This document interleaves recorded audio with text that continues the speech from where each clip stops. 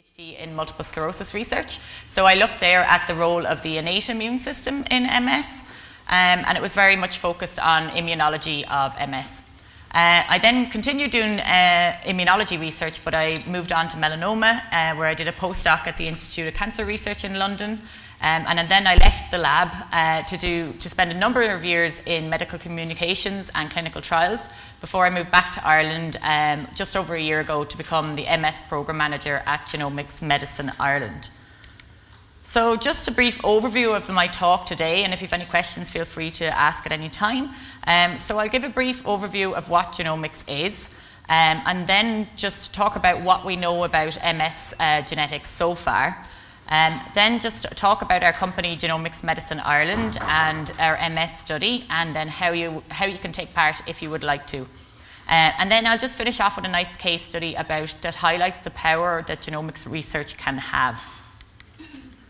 So firstly, what is genomics?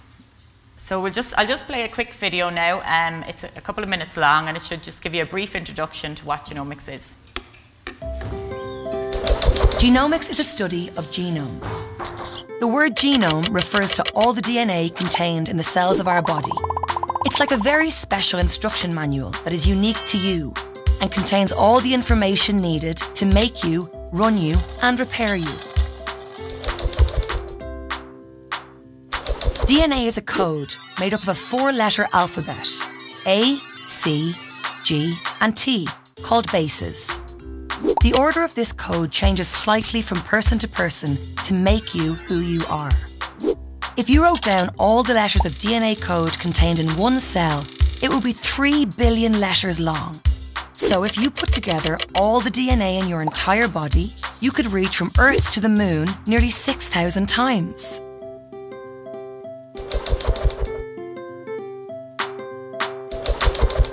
It coils and coils and continues to coil until it fits into a tightly packed structure called a chromosome.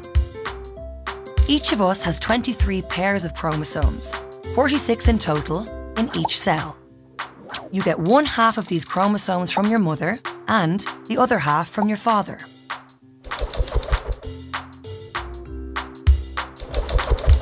Your body is a very complicated system, which means your instruction manual needs to contain a lot of information.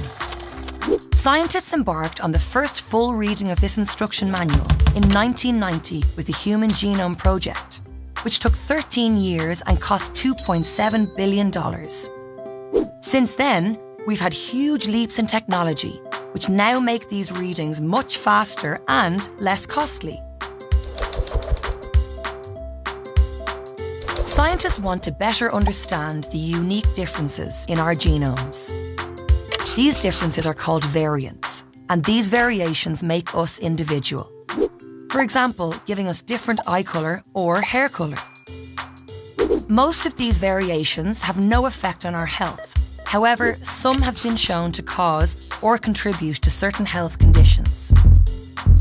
Scientists have also discovered that these variations in our genome can influence if we develop a disease, how that disease progresses, and how we respond to medications. Our genome is not the only thing to influence our health. Lifestyle and environmental factors, such as diet, activity levels, and stress, also play a part.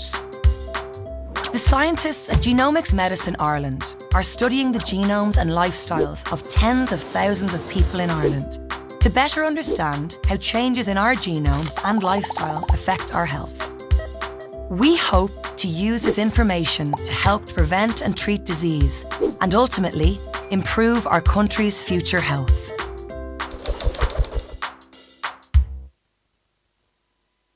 Okay, so that video just gives you a brief overview of what genomics is. Obviously, it was quite quick, so I'll just give a few slides to kind of recap what it said to make sure we're all on the same page.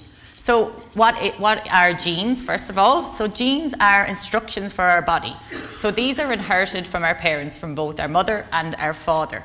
They influence characteristics such as hair colour and height, but also in some cases genes can contribute to whether we get a disease or not, like MS. So in MS, it's not that MS is passed from your parents to your siblings, parents to offspring, it's not just one gene that causes it. So there's a number of different genes that can contribute to your risk of getting MS. So in other diseases, it's one specific gene, such as cystic fibrosis. So that's one gene that causes whether a person gets cystic fibrosis or not. But then in MS, it's a number of different genes that interact together. So what is genomics then? So this is the study of our genomes. And our genomes refer to all of the DNA that is contained within our body. So our genome really is our instruction manual. So it contains all the information that is required to run us, to make us, run us, and repair us. So genomics is the study of all the DNA contained within the cells of our body. So what is DNA? So this is a code made up of 4 letters called bases. So the 4 bases are A, C, G, and T. So these bases pair together. So C always pairs with G, and T always pairs with A. But the order in which these bases are in each of us individually differs slightly from person to person. And that's what makes us all unique. So if we all had the exact same order, we would all be the exact same. But each cell can have as many as 3 billion base pairs. So obviously that's a lot of DNA. So how do we fit this DNA into our bodies? So within each cell, the DNA is packed into tightly coiled structures called chromosomes. And then each chromosome is made up of DNA tightly coiled many times around these proteins. So this is where you see in a lot of places where you see a picture of DNA, like in our GMI symbol, it's this helix structure. So that's showing that it's all coiled around so that it can all fit into our bodies. How many chromosomes do we have? So everyone has 23 pairs of chromosomes, 46 in total. So 23 are inherited from our father and 23 are inherited from our mother. So what are the differences in our genomes? So for many years now, scientists have been looking at the differences in our genomes. But more recently, obviously, with the advancements in technology, we're looking even further than what we were looking before. So all of the differences between us are called variants. Some of these are inherited from our parents, but some arise from new mutations. So mutation just means that it's a change. So a change in the order of your bases in comparison to, say, your parents. The variation makes us individual, so in theory it's a good thing, so it can give us different hair colour and eye colour, but also it can impact our health, our susceptibility to health, or to some diseases, and it can impact our health as well. So then what do we know already about the role of genetics in MS? So as I said, genes do play a role in MS, but they're not the only thing. So far, 110 genes have been linked to MS. So you need a combination of these genes together. If you have all these genes, it doesn't mean that you will get MS. It just increases your risk of getting MS. So no single gene causes someone to develop MS, but certain genes can make one person more susceptible, and so far we've identified 110 of those genes. So as I said, most people with these genes don't necessarily develop MS, so environmental factors and lifestyle factors also play a role. So environmental factors, I'm sure you've all heard about vitamin D, also Epstein-Barr virus, so exposure to Epstein-Barr virus is another factor that plays a role, and also lifestyle factors such as smoking as well. So this is a virus that 99% of us are all infected with, so it's very, the difference between people who have MS and don't have MS, the amount of people who have been infected with it are actually very small. So most of us have come to exposed with it at some points in our lives, but we haven't shown any symptoms. But in MS, the percentage is that much higher, that it's statistically higher, that pretty much everyone who has MS has been exposed to this virus. But it doesn't, in most cases, it doesn't show any symptoms. So it's just a virus we pick up as we go along, like a flu virus. Yeah. So to recap, what causes MS? So we have a genetic predisposition, so some of those 110 genes. Then there's also environmental factors or a lifestyle trigger. So in general, it could be an infection that causes MS to start. This causes autoimmunity, so this is when our body starts attacking itself. And this leads to the loss of myelin and nerve fibre. So then the signals don't go directly to the brain, and then that causes our problems such as not being able to walk and things like that. So as I said, it's not passed directly from parents to their children, but you could inherit the risk genes. So you're not necessarily going to get it if your parent has it. So what is the actual genetic factor? So the risk of getting MS, so this is based on UK data. If you grow up in the UK, it's 1 in 330. But if one of your parents has it, it increases. So it's 1 in 67 if one parent has it. If a sibling has it, it's 1 in 37. And if you have an identical twin who has it, then it's 1 in 5. So this shows that there's definitely a genetic component, but there's also other factors such as environmental and lifestyle factors. So what can we learn from genetic research then? So we can understand why certain people are more likely to develop MS. And then once we know that, we can design strategies that reduce the risk of developing MS. We can also learn more about how MS develops by investigating what each of these different genes do. And then by knowing what these genes do, we can then target them and try and treat them to stop them from doing what they're doing that causes MS.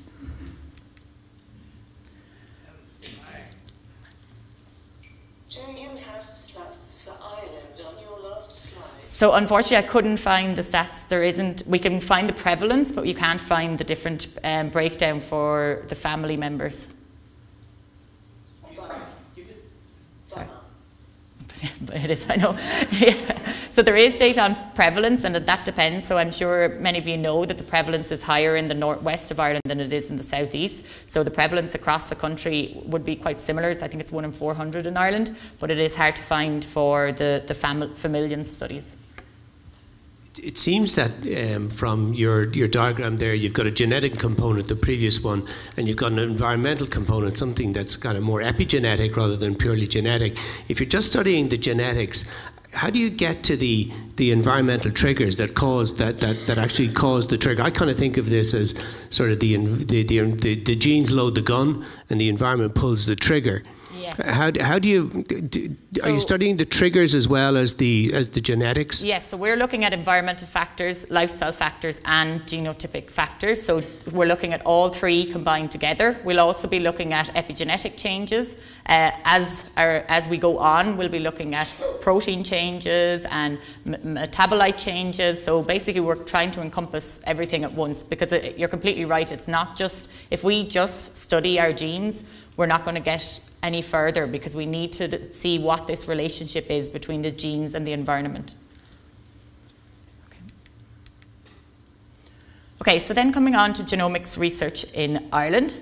So I work for GMI, which is Genomics Medicine Ireland. Our goal as a company is to solve diseases of genetic origin worldwide. So obviously it's a big goal. We started 3 years ago, so we're at the start of the process, but we're hopeful that we can at least solve some of them, hopefully MS.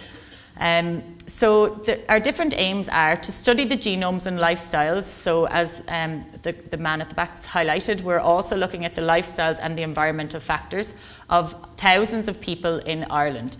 So for these genetic studies, you need very large numbers. So we're looking, for instance, up to recruit up to 2/3 of the population of people with MS in Ireland. You need such large numbers because the changes can be very small. So if you only have a small change in one person, you can't determine if that's caused the disease or not. But if you have 6,000 or 7,000 people, then you can see that maybe it's in quite a proportion of those people. So you do need very large numbers for these kind of population genomic studies. Yeah, I'll come on to what we actually do then. It's very straightforward. The blood test is it. Yeah, no problem. So then we aim to better our understanding of how changes in the genome and lifestyle can affect our health. We hope to use this information to help prevent and treat disease, and then ultimately to improve our future's country health. Why then are we looking at genetic diseases? So as we've discussed, MS is a genetic disease. It is a complex disease, a genetic disease. So there's more than one genetic factor that's involved. But you are 7 times more likely to have MS if a first-degree family member has it. Similarly with Crohn's disease, so a lot of autoimmune diseases have this genetic component that is based on, that also has environmental factors. So in Crohn's, you're 8 times more likely to develop Crohn's if a first-degree relative has it. Yeah, sorry. And just a question, if your family members have a different neurological disease, would that affect your would that affect the likelihood of getting? So in terms of the gene network, it's actually more likely an autoimmune disease. So the autoimmune diseases I presented yesterday, and it's a nice picture to show that many of the genes for autoimmune diseases are common. So, you know, Crohn's disease, what else? MS, lupus, and many other autoimmune diseases. They all have very common diseases that are shared among them. So the neurological one, so much. If it was an autoimmune one, perhaps yes, but not so much as because most of the genes that are related to MS are related to the immune side rather than the neurological side of it. So then just to give you a bit of background about the company in general. So we were founded in 2015, so we're quite a young company. So I started about a year ago and there was 40 employees, and now we have about 100. So we're growing quite rapidly. It's very exciting. All the research is very high tech, and it's a great place to be at the moment. We are a private company, but we're part publicly funded. So we're part funded by the Irish Strategic Investment Fund as well. We're an Irish life science company leading large-scale research studies across Ireland. So we're looking, I'll come on to it in the next couple of slides, but we're looking across a number of different conditions, and we're also recruiting healthy controls as well. So this is so that we can compare people with a condition to people without, but people who are very similar. So if we are genetically similar, if we look at Irish people versus Irish people, so Irish people with a condition versus Irish people without a condition, that means that we can more easily detect any genetic causes that are actually causing the condition. So if we're genetically diverse, if we're looking at people from different countries, it's much more difficult to pick up these different changes that cause disease. We partner with pharmaceutical partners, so we're very much at the start of the discovery process. So we are looking to identify what causes the disease or what causes the disease to progress, and the interaction between environmental and lifestyle factors, but we don't go on to make the drugs themselves. So once we find a drug target, then we partner with pharmaceutical partners to make sure that these drugs are actually made. We develop partnerships to help develop new treatments and improve diagnostics. So we partner with clinicians, with volunteers, so people like yourselves, and the pharmaceutical partners to make sure that we're really there from the very start until the very end, to making sure that we're getting the right target, and then that eventually that the drug will be made as well. So we're utilising next generation sequencing. So Travis introduced me yesterday saying that it was the future, and it is very much. So we have a lab at Cherrywood, and it's all very high tech. So when I did my PhD many years ago, I wasn't fortunate enough to have such high tech equipment. But now we're using the very most modern equipment so that we can look at every single letter of our genome. So we're looking at every single one of those 3 billion base pairs and comparing them to people without MS. Wow. It's a lot of analysis. We need a lot of computers and people with computer minds. So this is kind of showing how we can help at every stage of the process. So we start here where we look at the patient or the person with MS in this case here. So we look and see, can we see what is going on before we make the drug. So that means that we're looking at the right biology. Then from that we can develop a right target. Then the right molecule can be developed, and at the right dose as well. So genetics can also show if a person maybe doesn't respond very well to a drug, so maybe they should be getting a higher dose than others. So genomics can really help at each stage of the process. So you can see this here from the very start up to the actual trials where it goes into people with MS. As I said, we're expanding across the country. So in the I think last year there was only a few dots on this page, but now we're really after expanding. So these are the participating hospitals at the moment, and we're kind of talking to most of the hospitals across the country. So you can see a very extensive list here. And then these are the initial research areas. So MS was the first condition that we started, and we've recruited now 1,000 people with MS onto our study. We're also running IBD, and we've just over 1,000 people in that study as well. And then the rest are a little bit further behind. So our spondyloarthropathies, which is a type of arthritis, we've recruited, I think, only started recruiting there. Brain tumours is a separate study where we have a biobank of brain tumours. We're looking at rare disorders. Our fitness study is where we're getting the healthy controls, so that to ensure that we have the right controls for this study. And then all of these down here are starting in the coming months. So we're kind of looking across a number of different conditions to try and elucidate what the genetic and environmental causes are. Oh, sorry. So as I said, we built a lab in Cherrywood and in Dublin. So this is actually my husband here, Tim, so he also works for GMI. And this is Amy in the lab. So this is the NovaSeq. This is one of those very high-tech machines that I was talking about. So this is where this machine is what reads each single base pair, each letter of our DNA. So the 3 billion letters is read by this little machine here. So the lab is among the largest in Europe. It's over 10,000 square foot. It can do high volume sequencing. So sequencing literally means reading the letters of the DNA. So it's the accreditation of the lab is in progress. So you need to make sure that everything is certified. And we opened back in February of this year. So then coming on to the MS study in particular, which I'm sure you're all interested to hear about. So just a bit of background to show that it is great to see that people with MS are really interested in genetics research. So in the MS Ireland Research Priorities Survey, I'm sure some of you took part in the survey, people were asked what research questions regarding MS would you like to see addressed and why? And we can see here at number 8 that genetics is here. So it's great to see, as I said, that people are really interested and want to see more information coming out about genetics. So the aim of our study, as I said, the genetic factors, environmental factors and lifestyle factors all play a role in the development and the progression of MS. So we're trying to understand more about all of these factors. So we're studying those 3 different factors in people with MS and comparing those to people without MS. So we want to better our understanding of MS, and we hope to use this information to improve future health by identifying novel drug targets, which may be used to develop more effective and tailored therapeutics, to help with early diagnosis of the disease, and to better understand how the disease is likely to progress. So then this video just gives a quick overview of how, if you would like to take part, how you can do so.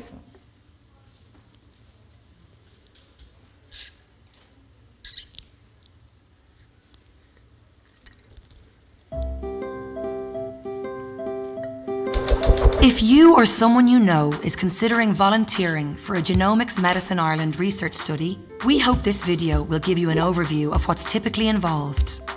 It's important to note that this is a general overview and that some studies may vary. Genomics Medicine Ireland is a privately held Irish life sciences company working in partnership with clinicians, volunteers from the general public, academic researchers and the pharmaceutical industry. We're leading research studies across Ireland, looking at changes in DNA and how they influence the development, progression and treatment of a number of different medical conditions. We're also looking at changes in our DNA that contribute to our well-being. We believe this research will lead to the development of new treatments and diagnostics and advance the future health of people both here in Ireland and around the world.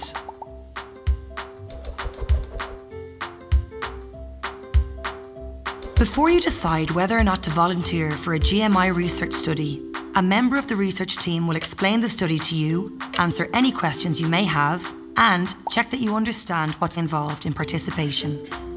You will also be given a participant information leaflet, which provides full written detail about the study.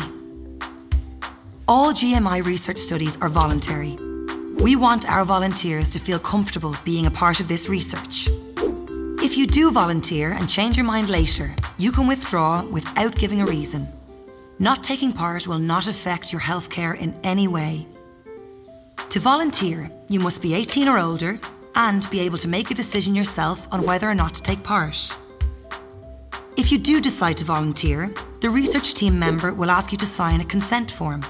This is a record that lets us know that you're happy to be involved and to allow GMI to use your information in our research studies.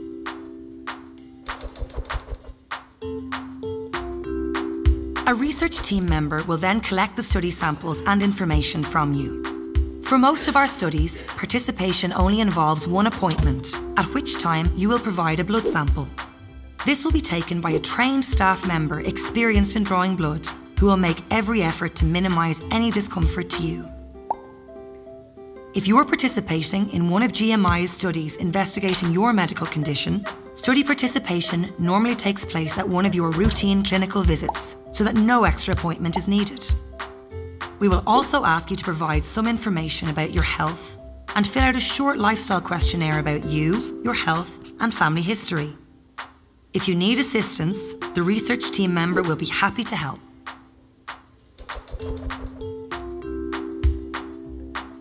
By taking part in our research studies, you can help advance scientific research to improve health in a number of ways. This could include helping doctors diagnose medical conditions as early as possible and also give doctors a better understanding of how a condition is likely to progress. We will also gain a better understanding of which medicines are best suited to treat individual patients. And in the long term, this research can lead to the development of new medicines to help treat a range of medical conditions. But this is just the beginning of the story as we try and understand what differences in everyone's genomes mean. Because of this, you won't receive any feedback relating to your individual genetic profile. But over time, you may benefit from our research findings as new diagnostic tests and treatments become available.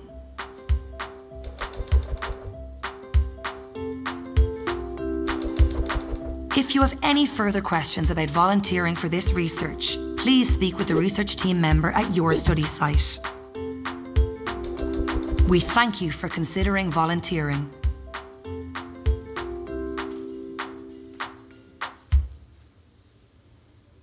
Okay, so like the last time, I'll just go through it a bit more slowly so we can kind of discuss it. And if anyone has any questions, then make sure you can ask.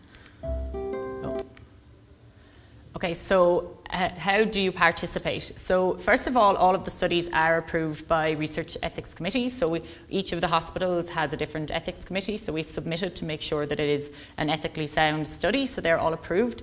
Then you present at your clinical site or your GP clinic. The research team will give you the information about the study. So this is a patient information leaflet and a consent form. So you read through the information that's given. If you have any questions, you ask the research team and you make sure that you're comfortable that you know all the information that's required. And then you sign the informed consent form afterwards. So then once you've signed that, then the researcher will collect a blood sample from you. So this will be 3 different blood samples, but just using one needle. So it's about 30 mils of blood. And then you fill out the lifestyle questionnaire. So that has loads of different questions, which I'll show you in a minute. And then the research team look you consent them to look at your clinical notes. So then they look at your clinical notes to determine things like relapse information, response to treatment, and various things like that. So again, that's to see if we can correlate the genetic information with things like why some people get more relapses or why some people progress quicker and things like that. So then, in terms of the person who's volunteering, in terms of their involvement, it is very straightforward. So it's about half an hour in total. So it is the blood samples, and then you fill out the questionnaire. Then the research team, after you've left the clinic, they then enter your clinical data, so all of your data from your chart that the hospital or your GP has. They enter that then into our electronic data capture system. The research team send the blood to GMI, and then people like my husband Tim, he extracts the DNA from the blood sample, and then they do the whole genome sequencing, which was done on that machine that I showed you. So that's where they read every letter of your DNA. So then our research team, so we've got a team of researchers, scientific researchers and bioinformatic people, so they're the computer whizzes. They combine all this data, so the lifestyle data, the environmental data and the clinical data. They can combine this into a massive database and they look for trends to see if there's something different between the people with MS compared to the people without MS. So we work with research collaborators, so some of our clinicians, our geneticists as well, so we work with them to elucidate what's going on, and then with pharma partners to hopefully accelerate drug development. So if we discover a drug target, then this company goes on and develops the drug. So really the potential impact for people with MS is that it speeds up the process. So it speeds up the process of drug development. Also, hopefully we will end up with better diagnostics and more ideas about why people progress at different rates and then hopefully develop treatments for them. So why would you take part in this study? So obviously a study like this or any research study would not be possible without volunteers like yourselves. And really, as I mentioned at the start, in terms of these population genomics studies, we need very large numbers so that we can have any statistical significant data. So we need to develop a genomic database of people with a condition versus the people without a condition. As I said, we are aiming to identify specific genetic factors that contribute to the development, progression and treatment of MS, and hopefully this will lead to individualised treatments and then ultimately a cure. And then something that is very important is, I think, some of the people who volunteered or were about to volunteer initially were a bit concerned that if they take part in our study, they mightn't be able to do a clinical trial, but that's completely not the case. So if you do GMI study, you're more than free to do any other research study, whether it's a clinical trial or research study on anything. So it doesn't exclude you from doing any other research. So will the research benefit you directly? So genomic studies by their nature take time, research in general. I'm sure as you're aware, it's frustrating, but it does take time. So the goal for this research is not to treat specific participants, but it is to expand our knowledge and in the long term come up with developing new treatments. So you won't get any results back yourself, but hopefully in the future it will lead to better care and better treatment for people with MS. So as I said, it will increase our understanding of the relationship between the genome and disease. So what happens to your DNA? So your DNA, so the research team will obviously have your information. You will be discussing it with them, but people in GMI would never see your personal information. So we won't be able to identify you from the information that we have. So you're giving a different code. The code is then transferred into another code. So GMI are 2 steps away from knowing who the person is that their data they're looking at. So your medical, lifestyle and biological information will be studied together with that of the other participants, so from their healthy control study and from our MS study, to identify factors that contribute to disease. So how is your privacy protected? Obviously, I'm sure you've all heard about the new GDPR regulations, which a lot of people know. So they came out in May this year. Luckily, our company was set up, we knew that these were coming, so we were set up with already the framework in place, so we didn't actually have to change anything. So we're registered with the Data Protection Commissioner. As I said, they're all approved by ethics committees, we're audited, and then all of our data is depersonalised, so the identifiers such as the participant's name or date of birth are never held in GMI database. So then coming back to the actual type of data that we look at, so this is the lifestyle data. So if you're filling out our lifestyle questionnaire, it's about 8 pages long. It should take about 15 minutes. Some people it takes a little bit longer, some people a little bit shorter, as is normal. And so these are the different things we look at. We look at things like sleep, health supplements, alcohol, allergies, exercise, diet, caffeine consumption, smoking, ancestry and education level. So that's not just it, there's a few more things as well. So we're trying to capture as much information as we can, but obviously not to overburden people who are doing the questionnaire so it's not too long. So I think we've covered definitely the main points that are required. And then this is the clinical data. So this is what is looked at by the clinical team when they go through your notes. So you wouldn't actually have to provide any of this information. This is all done by the research team. So this is always disease specific. So this is the kind of stuff we look for MS. So family history, year of diagnosis, smoking history, disease activity, previous medical history, the disease-modifying therapies that Prof.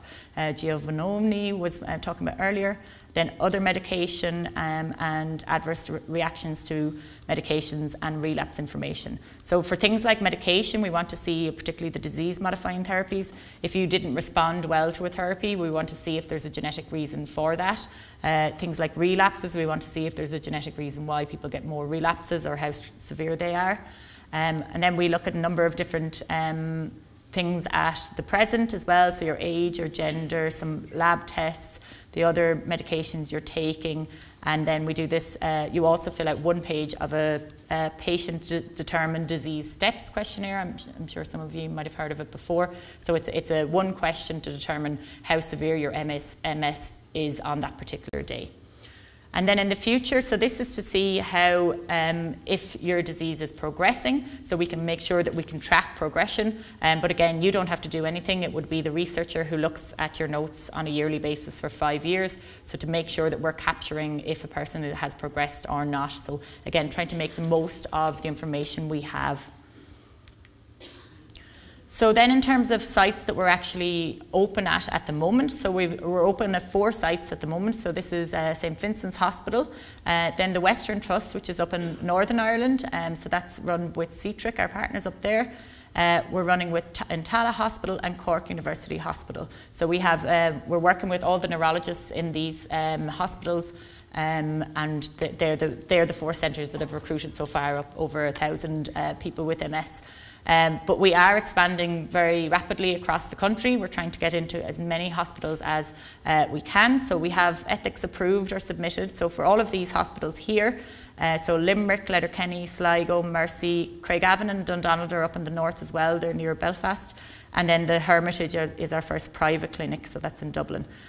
So all of these will be opening in the very near future. And then also the Bonds in Cork, we're just preparing that application now.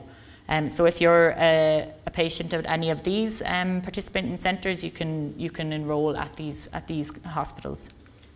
But we're also trying to make it as easy as possible for people with MS to enrol in the study, and in general for all our conditions. So we've now just started doing primary care collections where we work with the GPs.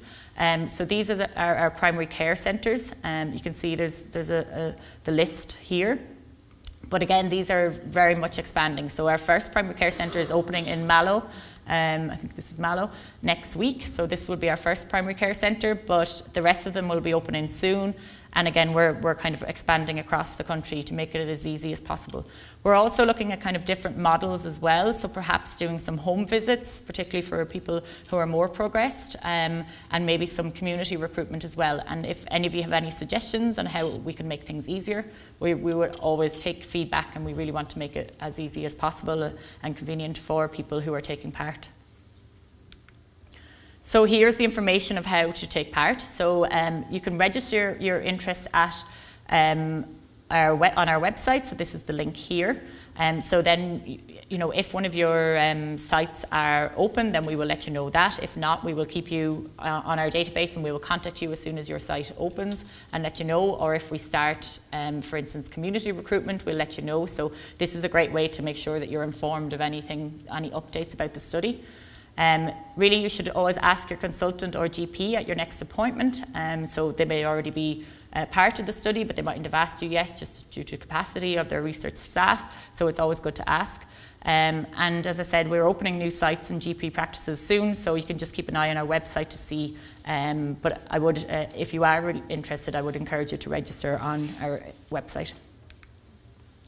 So then what is the value for people with MS? So really, as I mentioned earlier, it's really the speed and potential for therapeutics in the future.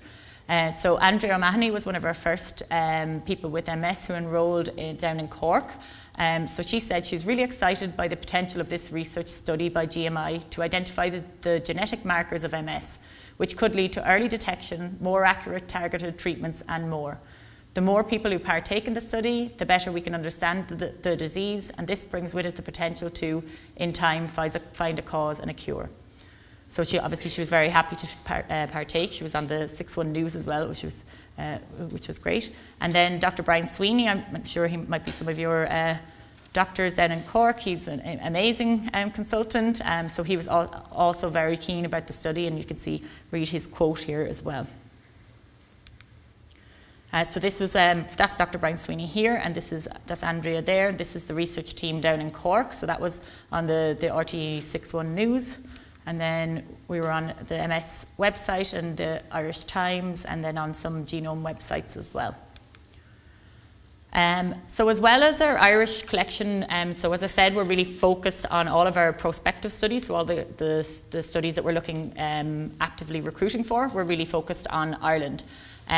But also to ensure that we have enough power of the study, we're also looking at international collaboration. So some of you might have seen this in the Irish Times or the Sunday Business Post. So we recently have started collaborating with Professor Stephen Saucer over in the University of Cambridge.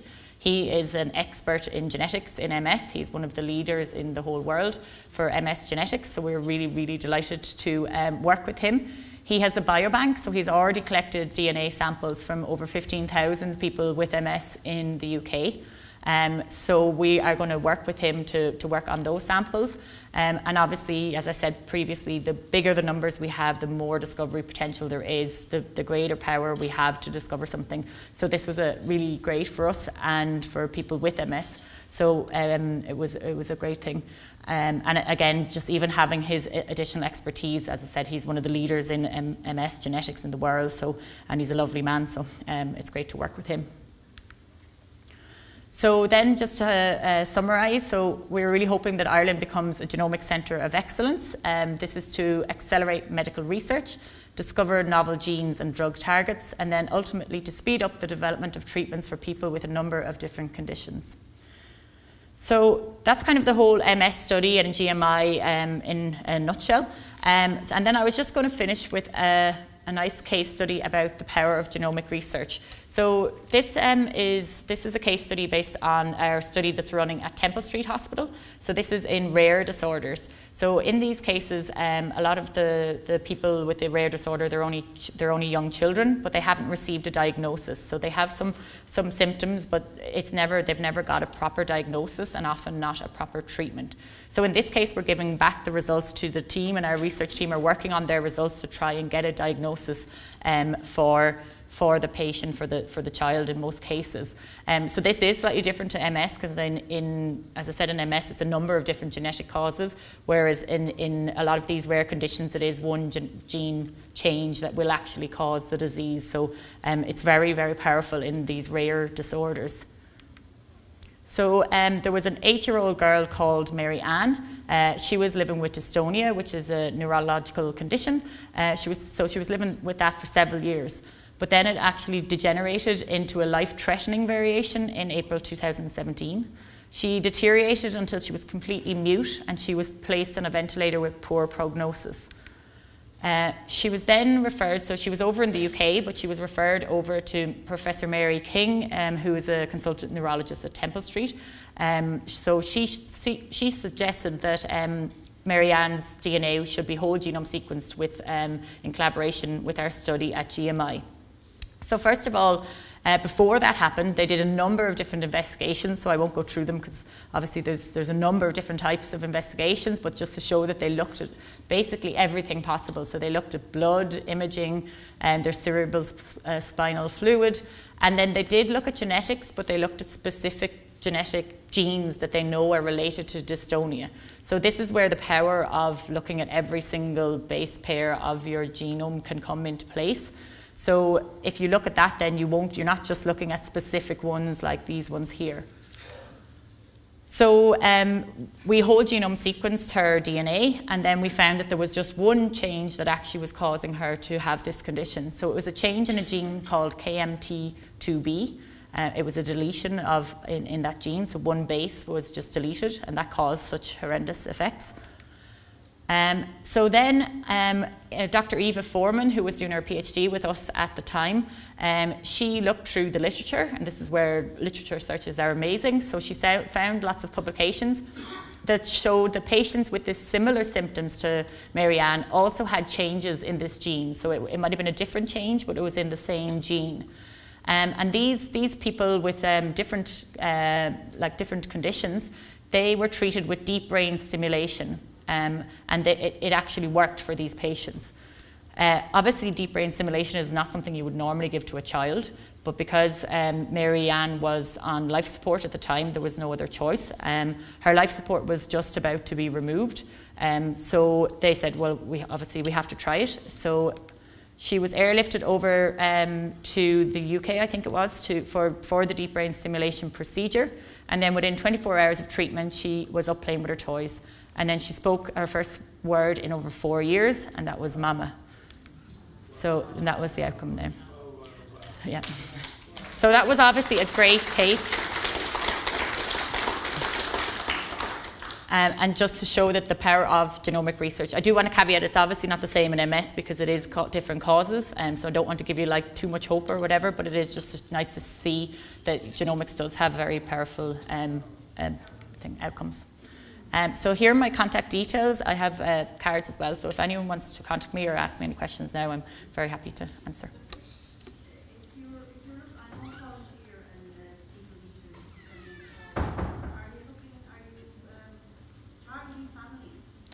Siblings of MS people? So at the moment we're not actively recruiting, we're not going to contact families of them because it has some ethical considerations, because obviously maybe the sibling mightn't want to take part. So if they enroll in the study, we have that documented if their sibling has MS. So we capture how many of their family has MS, so that kind of lets us know how genetically how many maybe genetic variations that person has that makes them more susceptible. But we're not actively going out to recruit, mainly because of the ethical considerations, because people might want they don't want their information passed on, for instance. So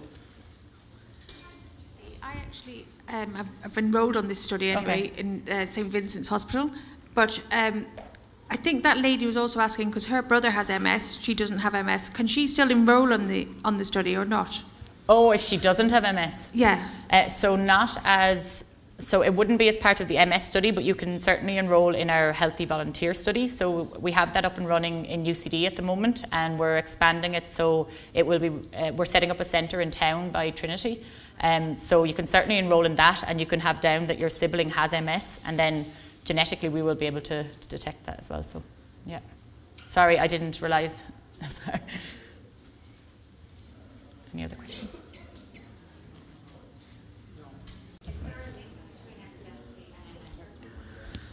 So they're obviously both neurological conditions, but in terms of the genetics, I am not too sure. I think, as I said, like most of because epilepsy is not so immune mediated, so I would think not. But because they're both neurological, there can be some links, but really the more genetically linked ones are more autoimmune ones rather than other neurological ones.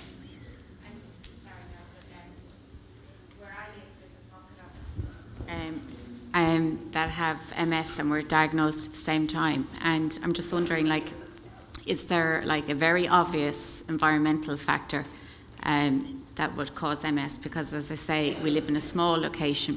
And you're not related? We're not related. Really? Okay. Yeah. So there are studies all the time, and they think there's things like vitamin D that has a clear association, but we don't know in cases like that. It's extremely interesting to see if you were exposed to something that caused it or not. I would say there probably was some exposure of some sort, but I don't know exactly what it would be, for instance. Hi, I just wanted to ask you, is there, over the years I would have read, is there a link between MS and type 1 diabetes? Type 1, so type 1, yeah. Insulin dependent. Yes. No, because I was just wondering, my sister has it and my dad has it. And just, I was wondering, was there any link? Yeah, I'm not too sure, to be honest. Yes, sorry, I don't know. That's okay. Yeah. That's okay.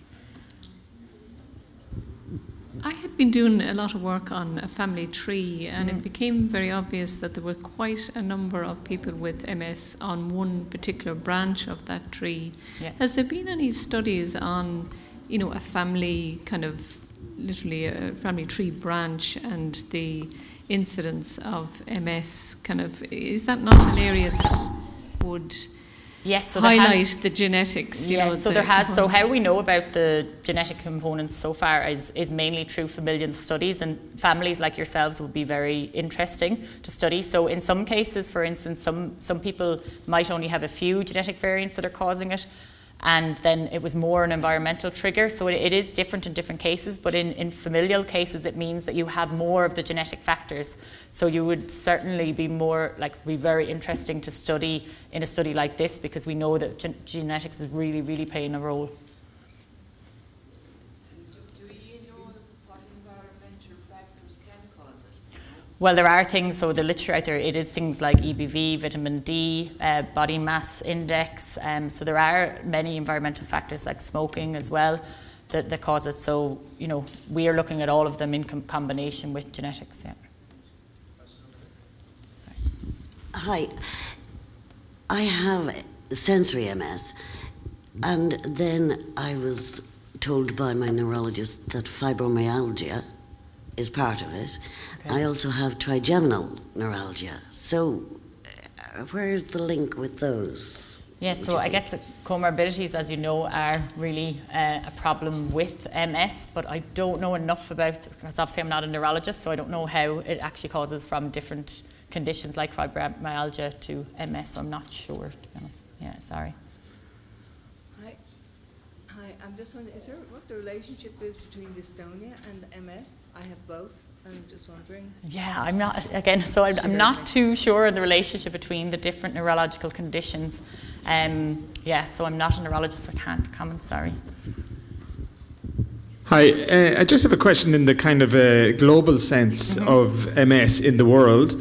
Because you keep on hearing things about vitamin D being a factor in things, and when you look at the global, where MS exists globally, it would appear, well, at least anecdotally to me, that it has to be down to the movement of people and the northern races where they've gone.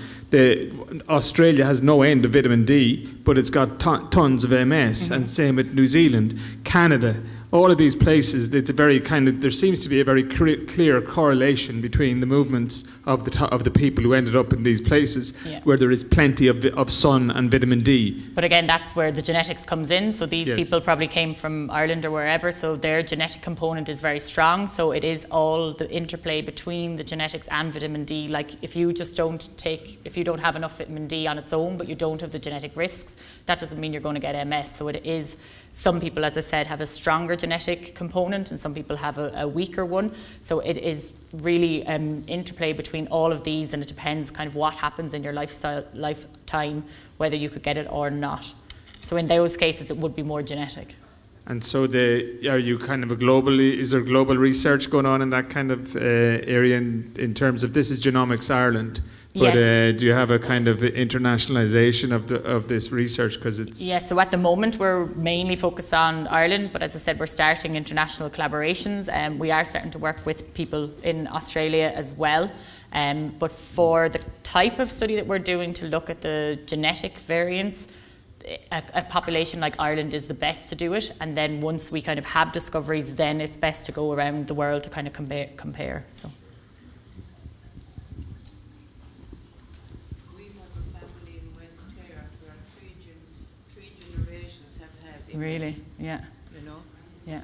Yeah, it's quite common. It really is, yeah. And should them people go for this type of investigation?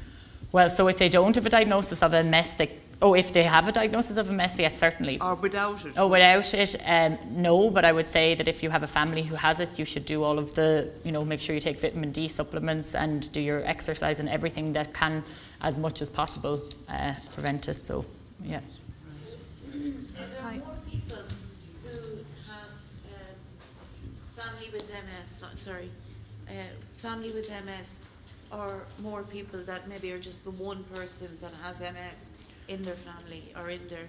So generally there would be some associate, like if you're... More genetic is what I'm trying to say. Yes, so obviously because it is a genetic disease, there will be some people who just are the only person in their family, but then in other cases there will be many. So it depends on how much of the genetics you have and how strong your genetics links are. So how many of these different risk variants you have. Right. Yeah, but it can be other, because it's a complex. So it's not just one or the other, there are a mixture. Hi, can you just expand a little bit on what you mean by individualised treatment, please? Because you mentioned your collaboration with pharmaceutical companies, but pharmaceutical companies in general, they manufacture in bulk, they don't.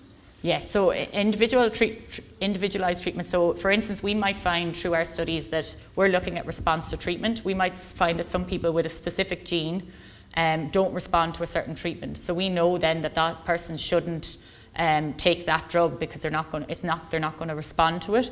So where medicine is kind of should be going, I can't guarantee that it will here in Ireland right now, but where it will be going eventually, particularly like in things like cancer, you know, they test your genetics before they give you the drug, because if you don't have that specific change, then the drug isn't going to work. So that could be expanded to different diseases like MS. So at the moment, for instance, I worked on melanoma. There is one change in your DNA in a specific gene that causes that melanoma for maybe 70% of the people. So they test whether you have that gene or not, because otherwise, and they give you the treatment for that gene if that's the gene that caused it, but they don't give it to you if that's not the gene that caused it. So it could be the same in MS, but that's kind of where we're at the more start of the process, where you could then, you would test for that gene to see if you have it or not, and then give you the treatment if you do. Does that make sense? Yeah, kind of. Top 5 years or maybe longer before we find out the gene, the specific gene. Yeah, it is. So, well, we're starting our analysis on 1,000 people now. So we will be doing analysis. We're not going to wait until the study's over. So we will be doing analysis all the time. So we could find something very quickly, but I imagine because we do need larger numbers that it will be more, as you said, it is a longer term study. And I think, unfortunately, drug development is a longer process. So it's not like this is going to cure you tomorrow. So, but it is more for the future. Yeah, yeah.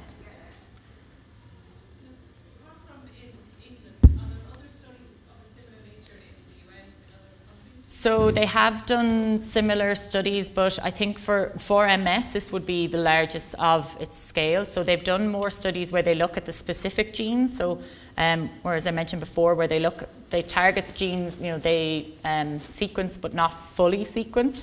So they just look at specific genes. But our theory is that there could be areas that they're missing because they haven't looked at the full sequence. So of a scale, a study of this size, doing whole genome sequencing, as far as we're aware, it is the biggest, and you know, they might have done like 100 patients, but not anything like this. Sorry, are you including other autoimmune conditions So other than MS? We have different studies, so each of the studies would be individual. So we have IBD at the moment, and spondyloarthropathy is also an autoimmune condition, but we're not looking at... Or lupus? Lupus not yet, but I'd say in the future, yes. It's fairly common at the moment. Yeah. Thank you.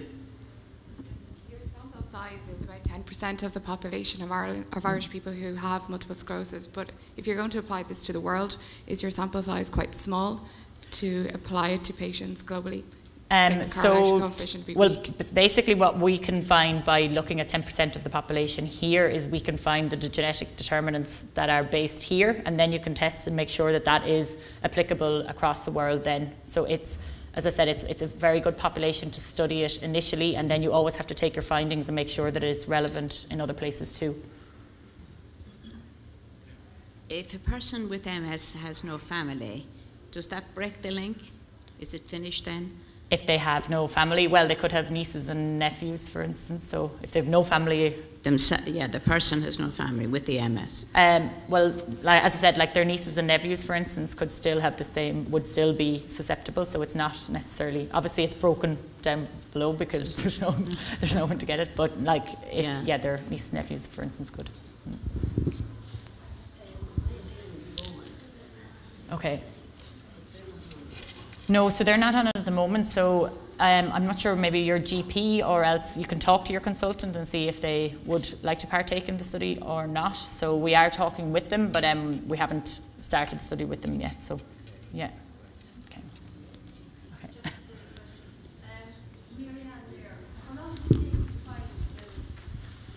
Oh, God, in the test, how long did it take when it was going through the diagnostics? Like, it was quite a few months, so we were very lucky that when we found it, it was just in time, basically. So to do such analysis, it is very long, like as in more like a few months, not years, but I think it was a few months. Okay. Yeah. Yeah. Hi. You just said there that there's a link between, say, I don't have family, but I have nieces and I have nieces and nephews. Mm-hmm. So, but you also said earlier that you don't get your information back.